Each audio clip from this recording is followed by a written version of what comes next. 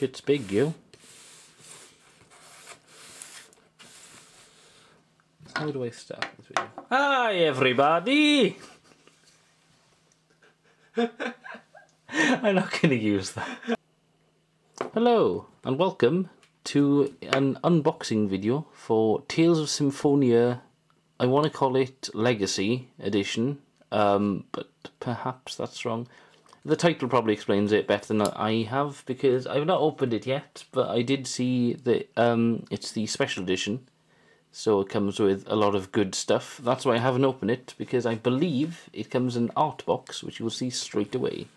So, I'm going to go ahead and open this up, and then I'll explain more as this continues. Okay, welcome back. Sorry about that, I had a bit of trouble, because they seem to sellotape this so well even a knife couldn't penetrate. I've got two pieces of cardboard, my favourite parts of special editions of games. Not sure why they're here, actually. But, the thing we've all been waiting for... Air packets! Fuck yeah! Now, as you can see, the detailing on the... No, right, cool. I think that's it. Yes. And lo and behold... Oh, hang on. There's more air packets and my receipt, I think. So, obviously not gonna... Yeah, it's just air packets. Right, cool. Sorry about that. Just needed to check, just in case. So, here we have it. The Tales of Symphonia Chronicles. There we are. I thought it was Legacy or something. So, for those of you who aren't in the know, Tales of Symphonia was a GameCube JRPG, and then there was a Wii sequel, I believe, which was less good, I believe. But I do believe Tales of Symphonia is one of the best Tales games. Live again in unregrettable Tales of Symphonia Saga in HD. Oh, not in. Okay, but as you can see, that's some screenshots of the game. Actually, I'll pull off the cellophane so it'll be easier and less shiny, because that will be easier to actually review. Right, I'll be right back. Right, I'm back. Hopefully I won't have to unpack anything anymore, because I think that's pretty much it. So, unfortunately I can't speak much about the art, because I've never played this game. Some of you may be wondering, why did you go for the special edition, or collector's edition rather, if you haven't played the game? Well, I've always wanted to play a Tales of game, and never actually got round to it. So, seeing how much stuff you get in here, which I'll obviously go through in a minute, I thought, yeah, why not? That's a brilliant, you know, use of money, really, I think. Anyway, so, right. First off, this... There's a plastic sleeve, so that's pretty cool. So you get a lot of the artwork on, okay, well, one side of the artwork with this guy and this girl. On this side, obviously the box looks different, and then there's all the stuff. Woo! So, without further ado, let's begin with this. Now, I believe this is the instruction manual.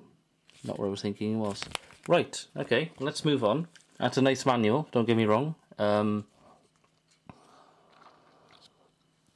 I think you can scan that QR code if you want. If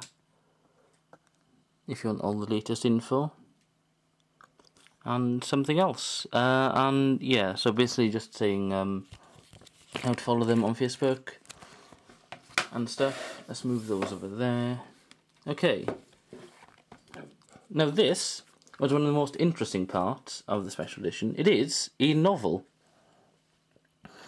Successors of Hope. I'm obviously not sure where in the timeline of Tales of Symphonia this takes place, because I've never played the game. But, according to what I read, this is a novel that was unavailable outside of Japan until now. Now, it seems a pretty hefty book. And they got pictures in it. That's nice. This, I thought, was a very, very interesting part of a special edition, because you rarely get books, really, apart from, like, strategy guides, which, let's face it, no one reads.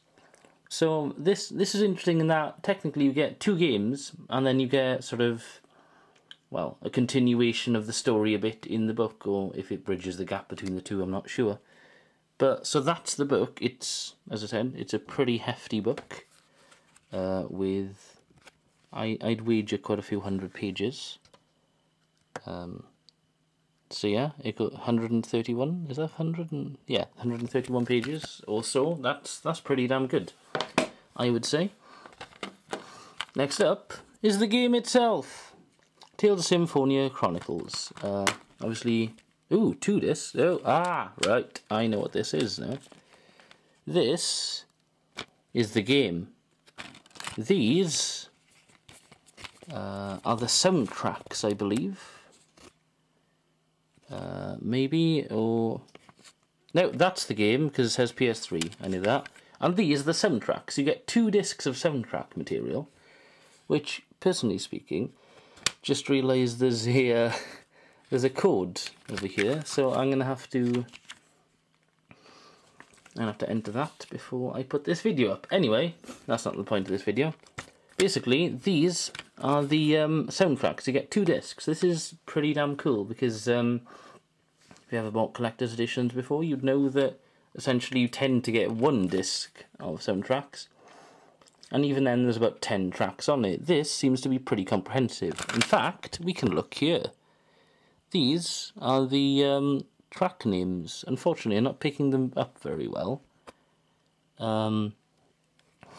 Perhaps you can see it better on a big screen, I'm not sure. So, this is all disc 1?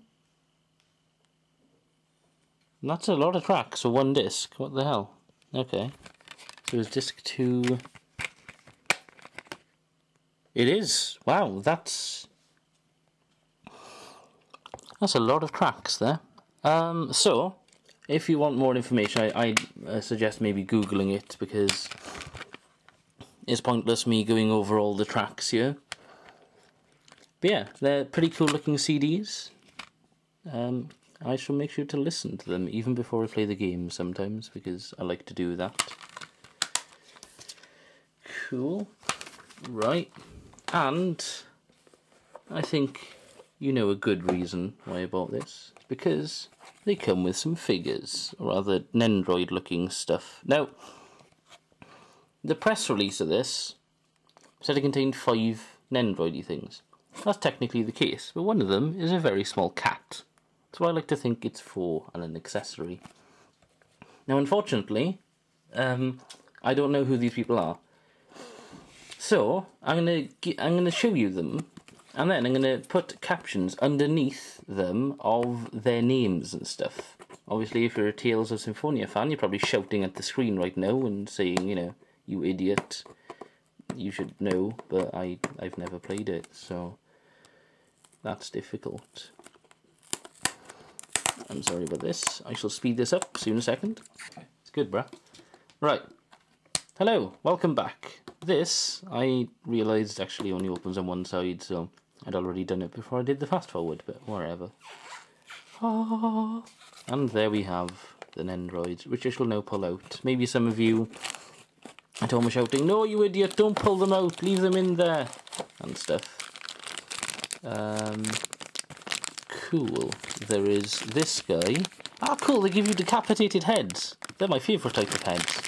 No. That's a base, and I'm assuming that's his body. Yes. Now, I'm in 2 minds whether to actually open these from the packaging, so for now, actually, I'll be right back. Okay, I'm back. Hello.